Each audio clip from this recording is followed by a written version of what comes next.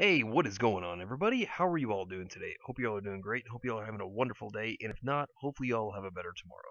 So today, I wanted us to discuss Emerald and her very interesting development, that she's in. But first, just want to let you all know, tomorrow I will have RWBY Volume 5, Chapter 9 review, so stay tuned for that tomorrow. Hope to see you all there, and let's go ahead and jump into this discussion. So, now, as we know, Emerald herself as a character, she first was introduced at the end of Volume 1 when she was a part of Cinder's faction. And she seems to be a very interesting character because, as we know with Emerald, she initially appears to be, disarmingly friendly. She seems to be a very friendly character, a very interesting character. And, the funny thing is, she seems to not really have too much of a bad part to her, but she does have a darker side to her character. She seems to be genuinely outgoing and quick-witted, but, she can be short-fused. She can be kind of upset from time to time. And, of course, her life beforehand, before Cinder even picked her up, she was just a thief. That was really all she was, trying to survive from what we know of. I mean, because there's not a whole lot about her backstory we know, other than the fact that she was a thief, that she must have been in poverty or poor because she was stealing from others, and that might have actually been, how she, got to survive.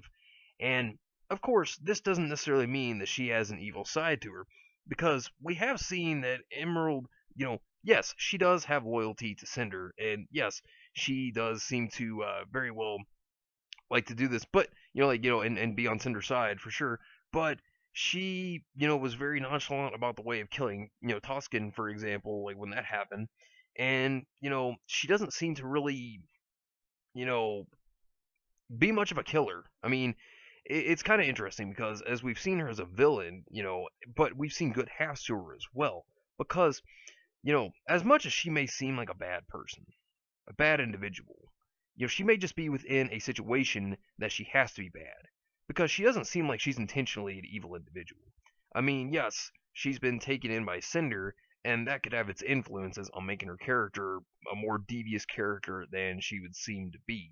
I mean, look at Cinder. Cinder, obviously works for Salem. She is currently now the Fall Maiden, and of course she's doing what she can to make Cinder's dreams become a reality, as well as getting her own, I guess you could say, opportunities out of this, getting her own wants or wishes out of this as well.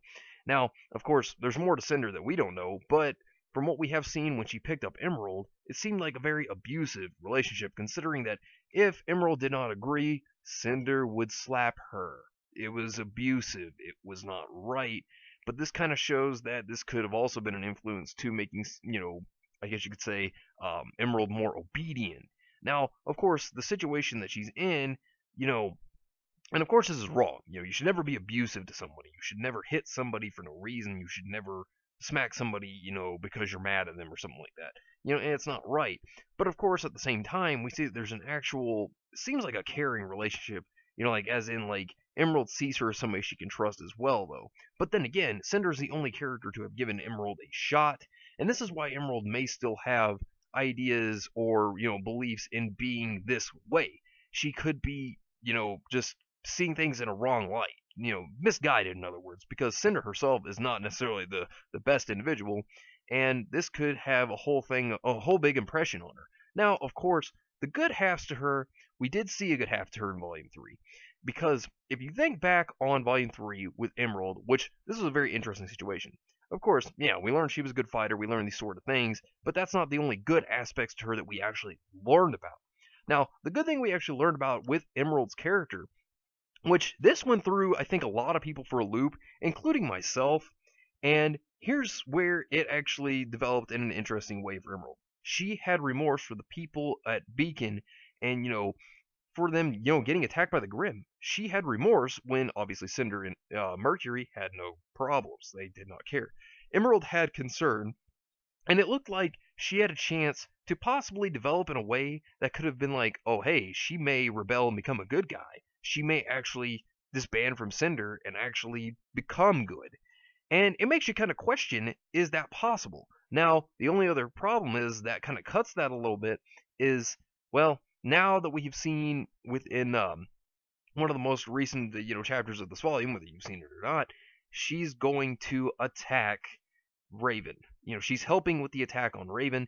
And of course, bandits are not necessarily the best people, and this does not mean that Emerald's still a bad individual, but for her to just go off and attack because she is the one who makes the first attack, from what we believe, from what we know of, on these bandits, because Cinder, tells Emerald and Mercury to make them speak, to make them say where Raven is, so they can find the Spring Maiden.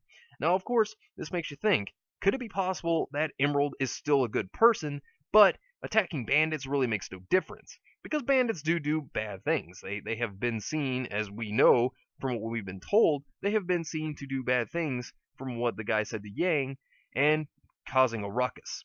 So maybe Emerald has no concern for the bandits, but thinking about it, maybe she's not really a bad guy after all, but maybe she is having to be bad because of the situation she's in. And maybe she can develop into a good character in the future. Who knows? But, all that is up in the air at the moment, but there may be a possibility. There may be a chance that Emerald could become good in the future. Could she become evil still and stay evil? Yeah, possibly. But we'll see. But anyways, thank you for watching, everybody. I really do appreciate it. If you like this video, hit it with a like. It's greatly appreciated. Subscribe if you want to see more content like this. And thank you very much for taking your time out of the day to watch this. And hope to see you of RWBY Volume 5, Chapter 9. So take care, everybody. Have yourselves a wonderful day, and have a good one.